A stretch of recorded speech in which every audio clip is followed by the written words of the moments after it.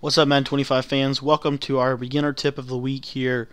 And this is a series that I'm going to be doing, and we're going to try to keep it going as long as I can. You know, I love doing tips and tricks and stuff like that, and I feel like sometimes I don't give the guys that maybe don't play the game as much as I do an opportunity to really learn the basics of the game. And so what we're going to be doing with our tips now is we're going to break them into three categories. We're going to basically have tips that appeal to the beginner player, which is tips like this, and then we're going to have tips that appeal to more, kind of the average player who has a little bit of a, background in Madden but doesn't necessarily know all the nuances and kind of money plays, and that's where those average tips are going to be.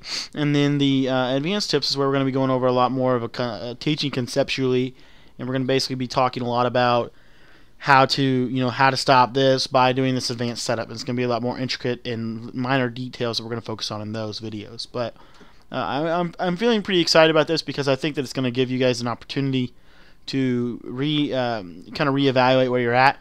But it's also going to help you because you're going to have content geared toward wherever you're at, and we're gonna have playlists and stuff like that, and I'm still working on the playlist. I'm trying to fix them all up nice and neat for you guys, trying to get a really good format going before Madden 15 drops. So let me know if you like this kind of style about what I'm doing with the tips. Let me know if you liked it the old way where I just kind of put out a tip as it came to me and things like that. So just let me know what you guys think. But this tip today is going to be talking about how to read the defense in Madden 25, and there's two things that you want to. There's one thing that you want to look at when you want to read the defense.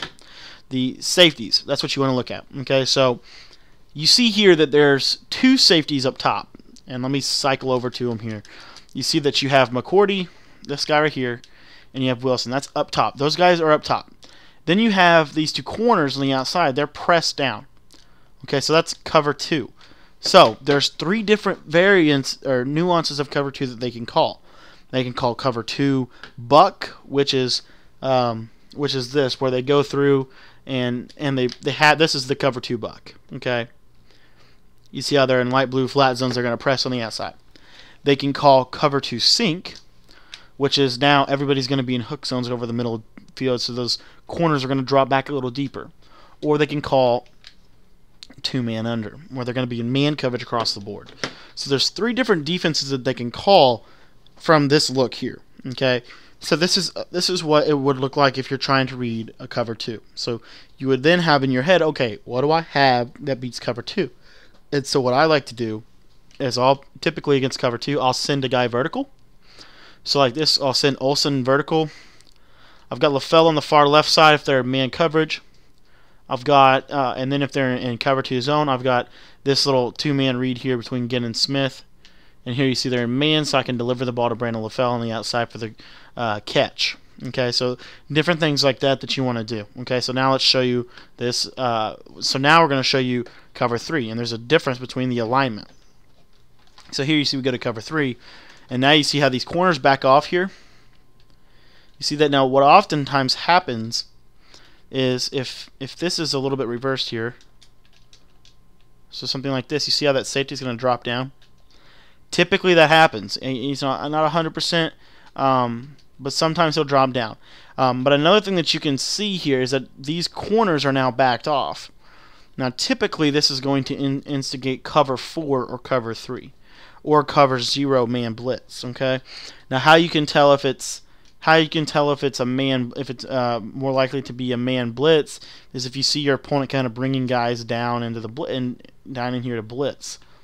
Okay, but for basic coverage principles, you would want to develop a play that beats a cover 3, a cover 4, and a cover 1 man.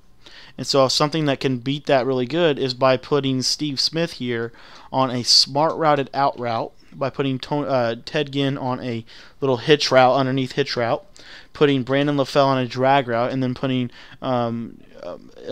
D'Angelo Williams on a streak route. So here we don't know what we're in. Here we see, okay, post snap, we say, okay, it's a cover 3. Let me take my out route on the curl flat read. Hopefully you're seeing how that works. So those are the two basic principles in reading the coverages. I want to quickly recap it in these two statements. You want to read the cornerback depth, and you want to read the safety high. Okay, so cornerback depth is this. You see how here they're pressed up. That's their depth. This insinuates a cover 2. Okay, but now watch this. What if they do this? Now what? That sends away to cover 2, but if they bring the safety down to get into the box, that makes you think, okay, it's a cover 3. Hopefully that makes sense to you, because this is what people will do. They'll user control this safety in the hooks and take advantage of that. Or they're in cover 4. What they're going to do is this. Now they're going to have all these guys backed off because they're going to be a 4-board cross.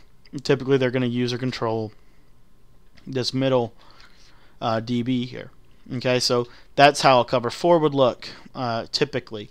And so you just want to pay attention to the cornerback depth and then the safeties, what they're doing with the safeties. Are they bringing this safety down, or are they bringing this safety down? Typically when they bring the safety down, he's either going to be in a flat or a hook zone. Typically, not always, but typically. And you want to make your adjustments off of that. You want to adjust off of what your opponent's doing. So back to that previous example, when we think they're in a cover 2, they're actually in man, but it was a cover 2 look. So we had something that can beat man, and we deliver the catch. So that's how we like to read the defense in Madden NFL 25. It will obviously should transfer for the majority part over to Madden 15.